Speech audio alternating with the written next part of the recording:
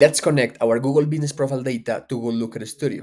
First, we'll go to portermetrics.com and you will start a free trial. And remember, now we have a free forever plan as well. So start free forever trial, connect the same Google account that you use on Google Looker Studio. I will select mine in this example, and then I will connect a single data source because we are only connecting Google Business Profile data this time. So click on connect, choose Google Business Profile as an integration, and now it is time to connect my data. So I will click on add account and add a Google account. I will connect the same Google account where I have access to my Google Business Profile locations. In this case, it is the same one as Google Looker Studio. So I will click on continue, click on allow. I need to grant all these permissions, and now I can retrieve my data. First, with Parametrics, you can connect multiple Google accounts. In this case, I am choosing this one. And when I want to choose my locations, I can select multiple locations as well. So in this case, I will select only 2 locations. Then I will click on create report. And this window means that we have done or we have created our connection. We will be redirected to Google Looker Studio. And before we wait for our data to load, I will go to save and share, click on acknowledge and save, and this will publish our Google Business Profile report. Now, I will show you what we can do with all these templates. Let's see some use cases and examples with our Google Business Profile data. First, I will go to the view mode on this dashboard and I will start explaining the Google Business Profile KPIs or metrics, and I break them down in 3 categories: conversions, reviews, and visibility. In conversion data, I can find behaviors or measure behaviors like website clicks, direction requests, phone calls, or bookings.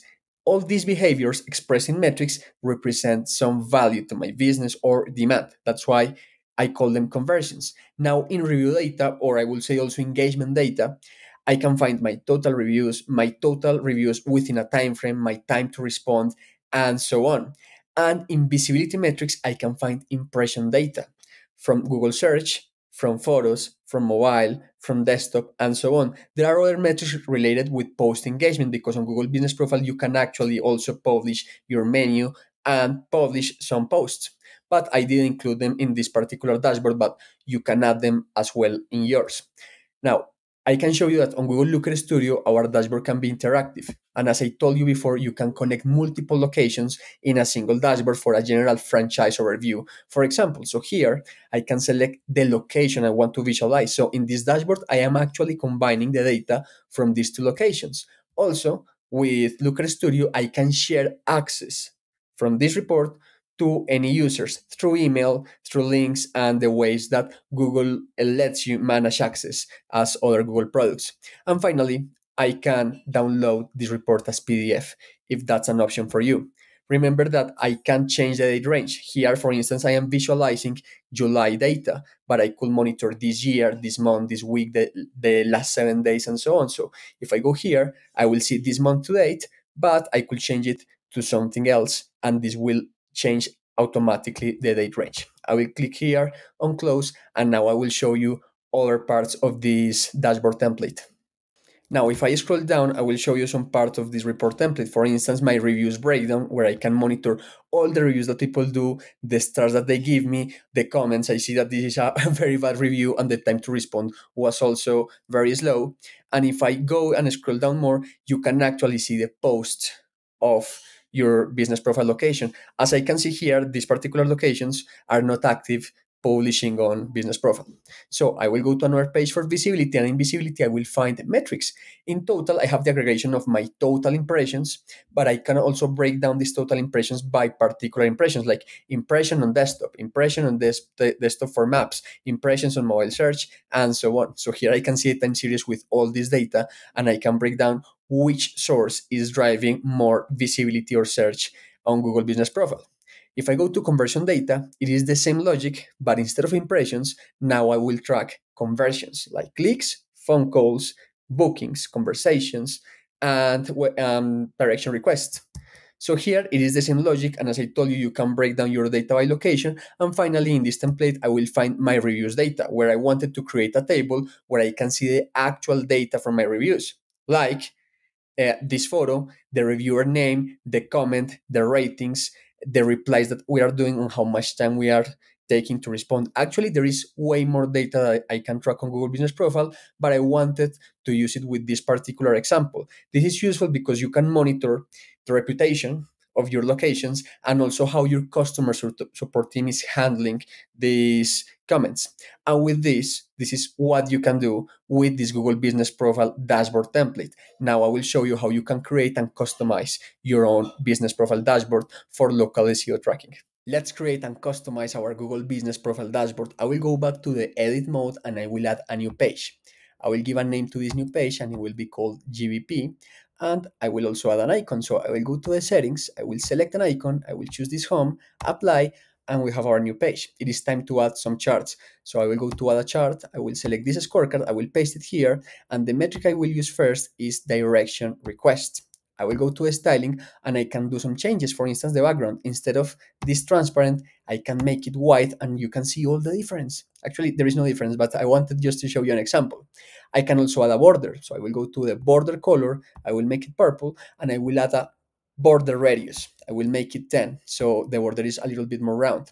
I will go to the setup, and the final thing I want to finish this scorecard is I will add a sparkline, and I want to break down my data day by day. A sparkline is like a time series that is beneath this metric. So I will choose date, and I finish. Now it is time to copy and paste, and it is just a matter to copying and pasting this scorecard and replacing it with other Google Business Profile KPIs or metrics. So instead of direction request, which is, remember, a conversion metric, I can use something else like website clicks or website visits. If I do it again, I can do it with impressions or total impressions.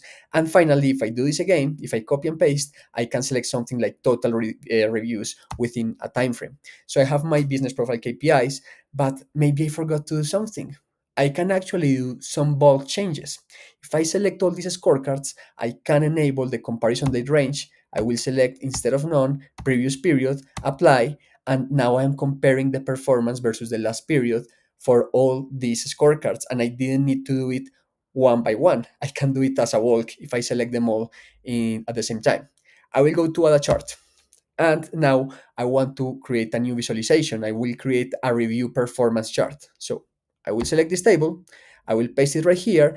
And now remember the definition of metrics and dimensions. Metrics are numbers, uh, time spent on site, reviews, website clicks, all these things are metrics. And dimensions are the way I can break down or segment my data, my parameters. So by date, by location name, by location category, and so on.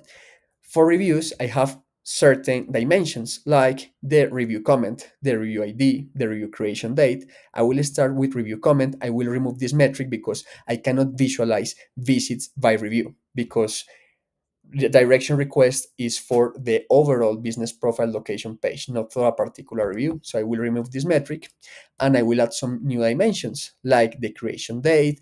I will also add, let me check the star rating. I can see the actual stars of this review. It is a bad review. And if I go to the search bar, I can see other fields, like for instance, the reviewer photo. I can add it here. Now we can track our reviews data. Actually, you can add more data. We have metrics like time to respond a review, the review score, and so on. Now, I have this table, but to finish this table for my reviews performance, I will go to style. I will remove the round number, so it is gone, and I will show a title. The title of this table will be something like reviews performance. Now, I am done with this chart. I will scroll down a little bit.